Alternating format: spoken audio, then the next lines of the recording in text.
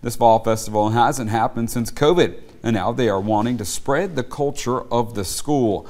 On Saturday, they will have a plethora of activities from bounce houses to food trucks to vendors and more. The principal is hoping for a big turnout from the community. Building more of community relationships, inviting people to see our school. We are a school with a culture of celebration.